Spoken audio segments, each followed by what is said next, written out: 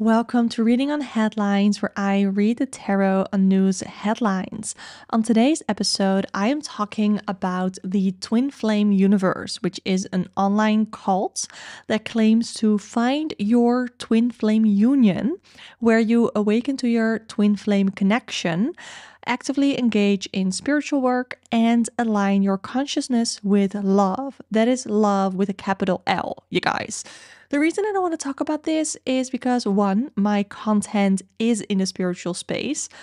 And two, when we think of cults, we usually think of these compounds where thousands of people live together and they worship their very human leader who claims to be a god. But this cult works a little differently. I first learned about this online group through the Prime documentary series named Desperate Seeking Soulmates, and then the Netflix documentary Escaping Twin Flames. I will put out a little disclaimer that these are my own opinions or they are just things that I found on the internet and compiled in this episode. You can find the links to any articles that I used in the show notes. So, what the hell are twin flames? If you have spent any time in the online spiritual space, you will have come across the term twin flame in some way, which is used as sort of a synonym for soulmate, but it gives a more whimsical or spiritual spin, if you will. It's supposed to be more intense. The idea of a twin flame is that sometimes a soul is split into two and then put into two different bodies. And when you meet your twin flame, you feel like you recognize the person through this intense bond. The relationship is intense, you keep coming back together, etc. And then another thing about twin flame connections is that they are tumultuous, that there's this push and pull, lots of challenges to overcome. And on its own, it doesn't necessarily sound like a bad thing, but I will say that it also kind of sounds or feels like a recipe for disaster. A lot of relationships just don't work out. A lot of toxic relationships have that push and pull and that keep coming back together. That doesn't mean that they're your twin flame, but who are you to know the difference when all you've done is read an article or watch a video on twin flames? And well, that is where Twin Flames Universe comes in. This was started by Jeff and Shalea. Twin Flame Universe, or Twin Flames Universe it is, promises that they know the way out of the suffering of separation. They use this term, suffering of separation, multiple times on their website.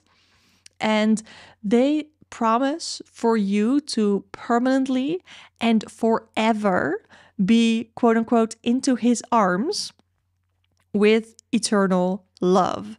They offer quote unquote key to liberation and love in life. In their teachings, they offer harmonious twin flame union. And they say that it works, quote unquote, every time for every single person. Like, holy shit, that is a lot to promise and to offer. And it kind of sounds impossible, right? But don't worry, you can sign up for their free Twin Flame Ascension introductory course. This includes a letter from Jeff and Shalea. It includes the infamous mirror exercise, which we'll get into later, the Twin Flame Universe newsletter, 3 surprise gifts that they think are really sweet, and then the 8 lessons of the introductory course. On their website, they offer a twin flame meditation, a book with twin flame basics, and then also twin flame ascension coaching. Again, we're going to get into that more, but what I found very interesting on the FAQs is that if you can't afford the coaching, they suggest that you must have a money block, and the mirror exercise will help you with that. So what the fuck is the mirror exercise, right? So the mirror exercise that Jeff and Shalea teach goes as follows, and they have an entire video on this. They also have an entire webpage about this. The first step is that you identify what it is that has upset you. For example, or they use the example of, I'm upset with my twin flame because I feel rejected by them because they ignore me. And I will say, they don't use they, them pronouns. They use she, her, she, him, her. That's what they use. And that's gonna come into the story later. But then you do that, you identify what has upset you. And then the second step is that you invert the pronouns to point to yourself. So in that example, you change it to, I'm upset with myself because I feel rejected by me because I'm ignoring myself. It makes zero sense, but okay, we do what they say. And then in the third step, you ask yourself if it is true, and you have to answer yes, that it is true. And then lastly, you have to love the upset part of yourself, which they have it worded really strangely on their website. And I couldn't really make sense of what they actually wanted you to do in this fourth step. But then they also said that the fourth step is the most important. So do with that what you will. I found a quote from Dr. Yanya Lalic. I hope I say that correctly. I'm probably butchering that. But she is an expert on cults and coercion. And she said that the mirror exercise, quote unquote, is said to be there to help you, but it's actually there to tear apart the self. In the documentary, ex-members of the Twin Flames universe talk about their experiences with the group, as well as their experiences with the mirror exercise. How Jeff and Shalea would tell the members that they haven't done the exercise enough, or they would have worked through their blocks. And this very much is in line with what they literally have on their website, that if you have money blocks because you think the coaching is too expensive or you can't afford the coaching, you should do the mirror exercise. It literally says it on the freaking website.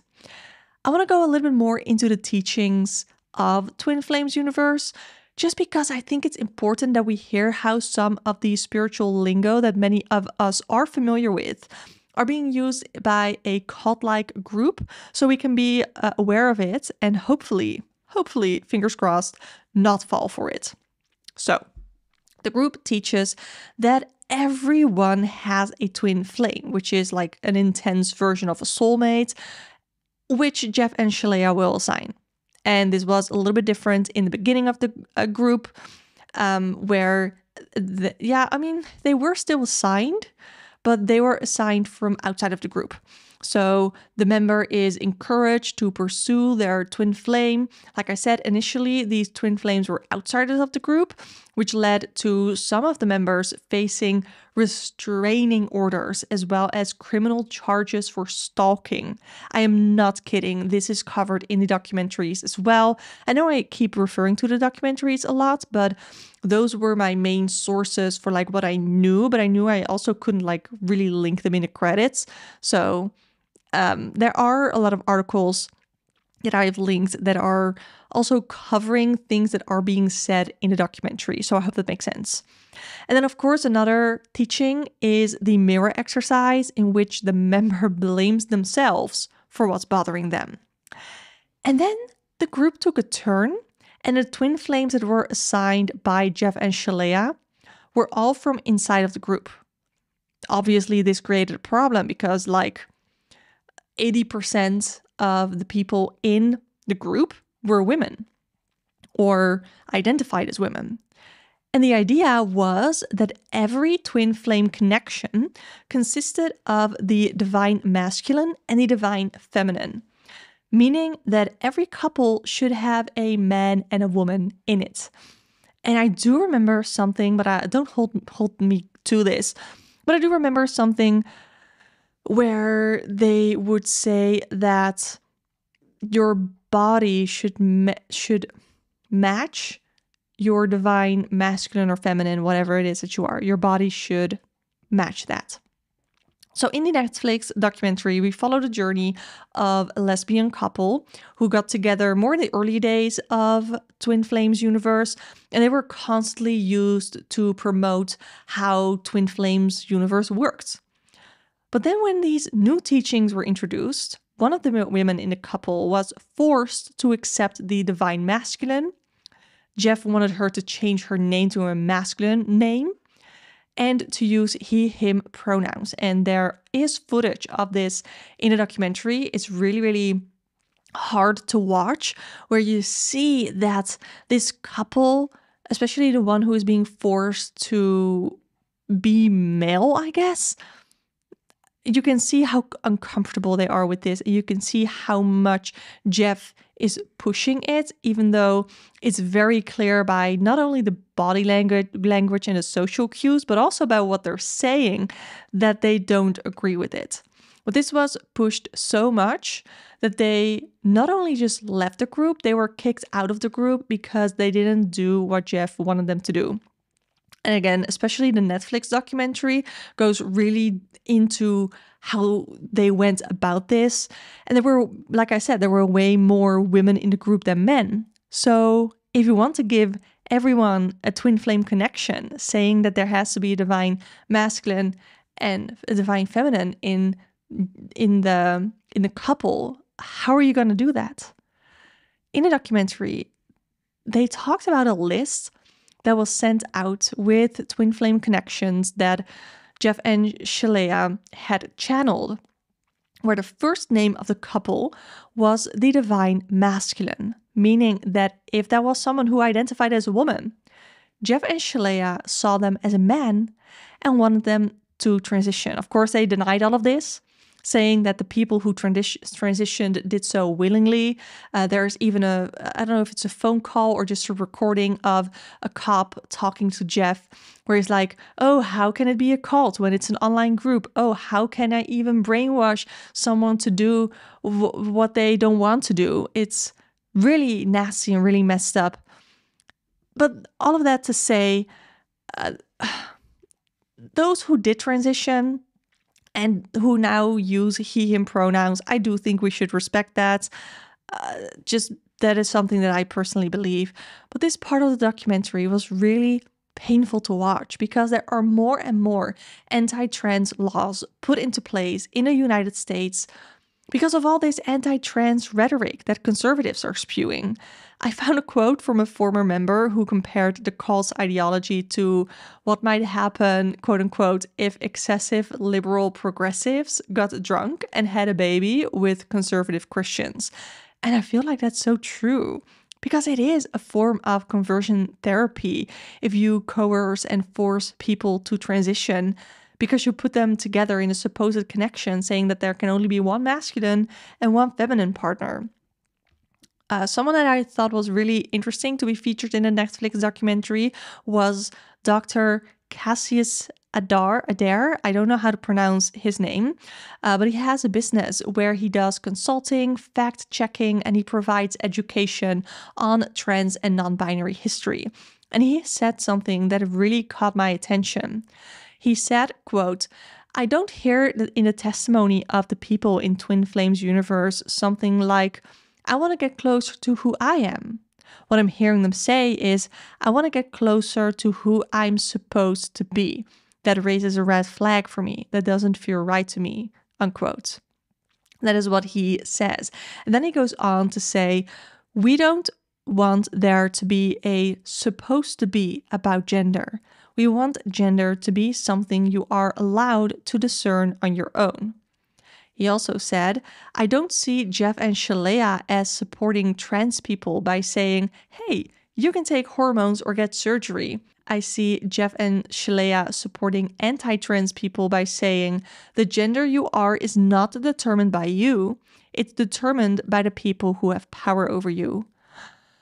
And that was so interesting to hear, and also just a little sad. And I just think that it's so scary that these two people have so much power over others. And Jeff claims that he cannot brainwash others into doing what he wants, into doing things according to him. But that's not true, because there's a lot of manipulation going on. There's a lot of bullying going on, but then rewarding them when they do things according to Jeff. There is so much evidence to prove this, that this is correct, that this is right.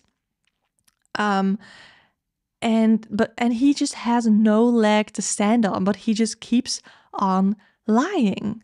And it's really baffling. And when you watch the documentary, you will see exactly what I mean, where there's even a part where he's being interviewed by someone. I don't remember who exactly it was. I think it was a writer of a Vanity Fair article about Twin Flames universe, where the author, the journalist, asks questions where she already knows the answer. She already has the proof to back it up, but Jeff denies it, and then she brings up the proof, and then he goes on about her that she doesn't know it and that she is believing misinformation, or that she is that she's just wrong and choosing to believe in lies. It's the way he words it. He is so sure of himself. It's almost kind of scary. But yeah, it's scary to think how much power these two have. And they're actually also giving that power to others in their group too. So I talked about the ascension coaching, the twin flame ascension coaching. Well, those who have found their twin flame, they can be coaches for Twin Flames universe as well. And this is where my MLM red flags right up, because you can be part of Twin Flames universe and of course give them a shit ton of money to be in it.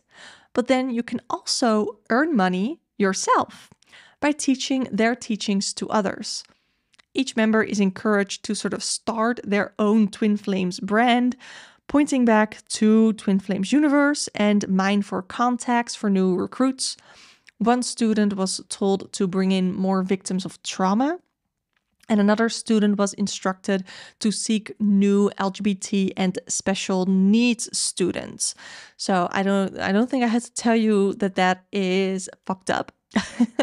And these new potential students will usually find the Twin Flame universe content through YouTube, whether that is through Jeff and Shalea's channel or the channel of one of their students. And it's really easy to get sucked in through the Twin Flame book as well, and then watch hours of videos of them that they have about the law of attraction, Reiki, vibrations, karma. And then as a brand new Twin Flame Ascension coach, one ex-member said, you have to stay up to date with the newest courses and products to stay in good standing. Again, my MLM alert is howling loud, especially because these coaches usually don't really get paid a lot. And Jeff's idea was that you can make a lot of money doing the coaching for them, for their business, but that's not the case. And there are a lot of like super high standards before you can even be a paid coach. You first have to do like over like hundreds of hours of free coaching to train yourself up, I guess, before you can even be a paid coach for them. I don't know. Again, MLM alerts howling loudly. Jeff and Shalea banned this specific member that I just talked about from talking about their financial difficulties because, quote, she was choosing poverty consciousness, unquote, and she could like contaminate the group if she talked about it. You can read more about this ex-member's story in the Vice article that's named How Twin Flames Universe YouTubers Monetize Heartbreak and Trauma. Again, I have all the articles that I used for today's episode in the show notes. For now, I want to grab my cards and look at this whole situation. Because, like I said, I'm in a spiritual space. There is a lot of lingo that Jeff and Shalea use for their, I want to call it brainwashing, for their cult, that we see in regular spiritual spaces as well. So I just wanted to be really sure to put out this information to warn you that, you know, not all spiritual leaders are upstanding, are good, are worthy of your follow, of your attention, your time, your money. So the group is still active online, as are their coaches and the creators. are still sending people to Twin Flames universe. And that is, again, why I wanted to record this episode, to make other spiritual people and tarot readers aware of what Jeff and Shalea are doing, to be aware of how some spiritual lingo can be misused for the quote-unquote leaders' gain. So let's take a look at how we can discern the authentic and good spiritual leaders from the toxic and dangerous ones. Let's take a look. The good ones, Two of Cups, they will truly want the best for you. Oh my God, it's so funny. I'm pulling the Two of Cups to discern the authentic and good spiritual leaders, and then the Devil for the toxic and dangerous ones. So the Two of Cups, I think the authentic and good spiritual leaders truly want a genuine connection with you, and that is how they work. Like, they want that true and genuine connection with you. Not always like super personal, because if you are like a leader or an influencer, like a spiritual influencer, I guess I could fall under that, but I prefer content creator. Just tarot reader and content creator, please.